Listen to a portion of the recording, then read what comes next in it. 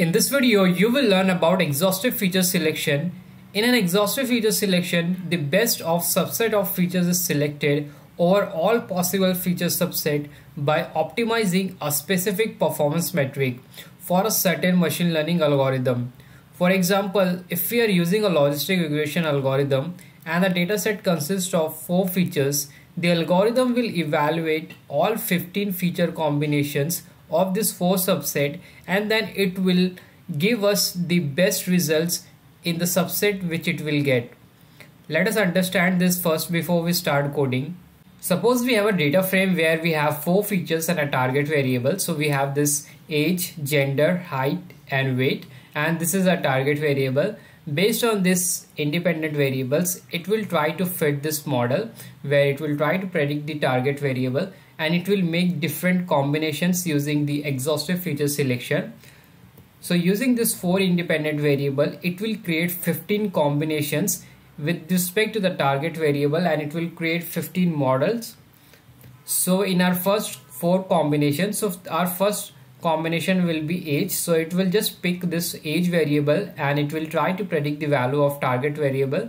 Then it will just pick gender and target variable, height and target variable, weight and target variable. So in this 4 combination, what it is doing is it is just picking one independent variable at a time and predicting the value of the target variable. So first it will do for age, second it will do with gender, third it will do with height, fourth it will do with weight, and then we will have some new combinations. So earlier we had only one independent variable, now it will take combination of 2. So let's say it will be age plus gender, and then it will try to predict the value of target variable, age plus height, age plus weight, gender plus height, gender plus weight, height plus weight. So here we have combinations of 2 different variables or 2 independent variables which is trying to predict the target variable. So these are total 6 combination. Earlier we had 4, 6 plus 4, 10.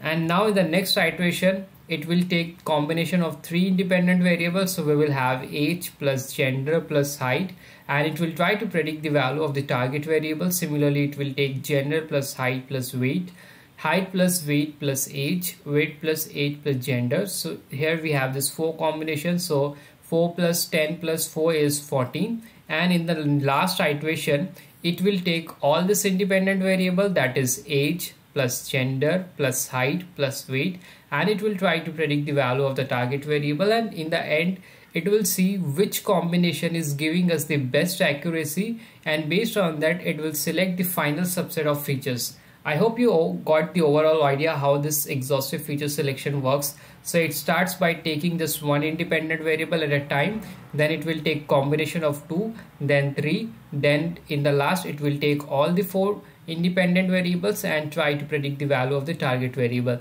Now let us go to the Jupyter notebook, and there we can see practically how it works.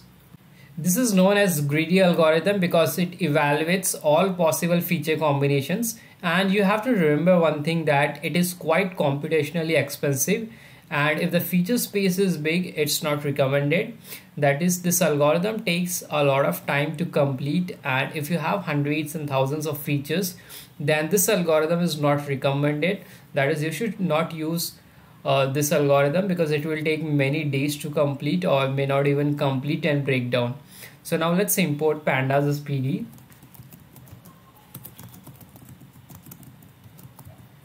And I will import sequential feature from LlamaIndex. I will write from LlamaIndex dot feature selection import sequential features selection selector. So we will use this class to perform the exhaustive search feature selection technique. So we need to import this class from this LlamaIndex feature selection, and let us execute our code. Now I'm going to make one variable df, and in this I will save my CSV file. I will call pd.read_csv. Inside this I will pass my CSV file name, which is sample_data.csv. Now let us look at the head of our data set. So we have this top 5 rows of our data frame. We have columns age, gender, height and weight, and we have this target variable. So we are trying to predict the value of this target variable based on this independent variable, and we are going to use the technique of exhaustive features selection. And before that, let us also check if there are any missing values, because if you have any missing values, then the scikit-learn will not work. You need to either treat the missing values or you have to remove it. So let's check it. I will write df dot is null dot sum, and here in the output you will see we are getting 0 everywhere. That means we don't have any missing values here. And we can also check the shape of our data frame. I will write df dot shape.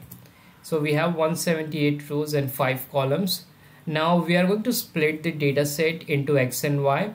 In x we will have all the independent variables, that is we will have age, gender, height and weight, and in y we will just have this target variables. Let's split it. I will write here x, then I will call the data frame df dot illoc. Inside this I want to get all rows, so I will type here colon, and I want to get columns starting with the index number 0 up to index number 4. And in y I will write df dot illoc, and this time I want all the rows, and the column I want is the last one, the target variable. And to get the last column we just have to type the index number -1 here, and let us execute our code. Now I will check x dot head. So we have all the independent variables here, age, gender, height and weight. Now we are going to split this data frame into xtrain, xtest, ytrain and ytest. For that, first we will import the library from scikit-learn dot model selection import train test split. Now I'm going to make xtrain, xtest, ytrain and ytest. Then I will call this function train test split. Inside this I will pass my x and y. I will also pass the parameter test size, which is going to be 0.3 or 30%. The next parameter is random state, and this is going to be any random number, let's say 1. If you want your result to be same as mine, then you also have to use this random state as 1. Now let us execute our code. So we have split this into xtrain, xtest, ytrain and ytest. Now we are going to perform this exhaustive feature selection. So I'll make one, and before this we also have to call the algorithm, whatever algorithm we are going to fit on this model. So we are going to use the random forest classifier. So I will import that from scikit-learn dot ensemble import random forest classifier, and we will also import exhaustive feature selection from this ml extend. So I will write here from ml extend dot feature selection import exhaustive feature selector. Now I'm going to make an object of this class exhaustive feature selection. I will write here EFS, and then I will call this class exhaustive feature selector. And inside this I will call this random forest classifier class, because I want to fit the model using this algorithm random forest classifier. So I will call this random forest classifier. Inside this I will pass one parameter njobs, and this is going to be -1. -1 means if you have cores in your PC and you want this algorithm to use all the available cores, then you just have to type -1. Or if you want to just use 1, 2 or 3 or 4, then you can just pass that number. But I want this algorithm to use all the available cores, so I am typing here -1 here. And now we will pass some other parameters required. So the first parameter is minimum features, and this I am going to take it as 1. So it means that the minimum number of features we want for model fitting. So at least I want 1 feature. And then the next parameter is max features. So how many maximum features you want to use for this model? I want to use 4, because in this data set you will see that we have very few features, only 4, 1, 2, 3 and 4. Let's say if you have a data set where you have 100 of features, so in that case you can pass, let's say you want to fit it on 20 or 25 features. So here you will write minimum features as 1 and the maximum feature will be 20 or 25, but because this is a very small data set and we have very less features, so I'm taking all the features in this maximum features parameter. The next parameter is scoring. So this is here we have to define on what matrix we want to select these features, and we want to select this on accuracy. We can also type different matrix here like AUC, ROC, and then we will also do the cross validation. So CV stands for cross validation. We want to do it twice, so I will write here 2. You can put 5, 10, anything, but it will take some time because you are doing this cross validation 5 or 10 times. And the last parameter is n jobs, and this is going to be -1. And now the important thing is we will fit this exhaustive feature selector on our train and test data sets. On our train data sets, I will write here dot fit xtrain and then ytrain.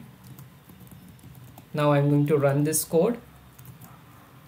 Now this will start fitting at different subset. It will create different subset and it will start fitting. It will take few minutes because this is an exhaustive feature selector, and it creates model on different subsets. So it has finished because we have the data size is small and the number of features are also so small, so it has finished. And now we are going to check what are the best features in this model. For that I will call this EFS, and from this I will call the method best underscore feature names. So in the output you will see, so we have this total 4 features: age, gender, height and weight. Now this exhaustive feature selector tells me that the best feature for fitting this model is age and weight. So now you can see that out of 4 features we have found that these 2 features are important, so we can just ignore the other 2 features. The other 2 features would be height and gender. We don't need it because this feature selector says that these 2 are the best feature for this model. And then we can also check the best score available on this feature. So I will write here EFS dot best score. So you will see we got the accuracy of 75%. So if you use these 2 features and fit your model using the random forest classifier, you will get an accuracy of 75%. Since this is a very small data set, we are getting accuracy of 75%. If you have a big data set where you have more number of training examples and some more important features, your accuracy will improve. And now we can convert this into pandas data frame.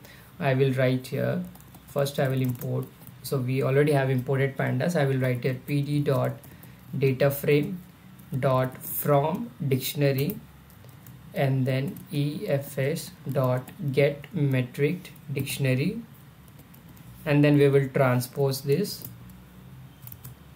Now you will see here, so when we call this exhaustive feature selector, how this exhaustive selector feature selector has created subset and how it selected these 2 features, we will come to know from this data frame here. So you will see here, so in the first iteration it considered only the feature at this index number 0, which is the first feature, and the first feature is age. And when it took age and fit the model using random forest classifier, the accuracy it got was 62%. And you can see here the feature name is age, the index. So this is the index number of the feature name and the actual feature name is here. So when it fitted the model using age, we got the accuracy of 60%. When it used gender, the accuracy dropped. We got only 40%. As you remember, I told you in the slide that how it will start building the model. It will first pick all this variable one by one, just age, gender, weight, height. Then it will make combination of age and then gender. So all these things are here, what we saw in the slide. So with just height, it got 43%. With just weight, it got 47%.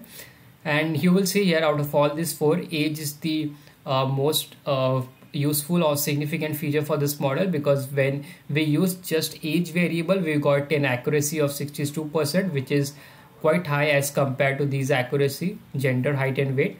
Then in the next iteration, it picked combination of 2. So we have this age and gender where it got 51% accuracy, age and height 68% accuracy, sorry. age and weight 75%, then gender and height 49%, gender and weight 48%, height and weight 63%. So here you will see with the combination of age and weight we got the highest accuracy, which is 75%. Then it used 3 variables. So here age, gender, height 66% accuracy, age, gender, weight 70% accuracy, age, height, weight 75% accuracy, gender, height, weights 58% accuracy, and then it used combination of all these 4 and it got accuracy of 75%. So now you will see using all these 4 variables we got accuracy of 75%, and just using the combination of age and weight we got the same accuracy 75%. So it is better to use only these 2 features instead of using all the 4 features and get the same accuracy. So this is how the exhaustive feature selector work, and it will also tell you which feature is giving what percentage of accuracy and what are the combinations of those features. So you can always use this feature selection technique to select the best features from your model, and then you can go ahead and fit the model. This is about the exhaustive features selector technique in Python. I hope you enjoyed this video. If you like my video, you can subscribe to my channel. Thank you for watching.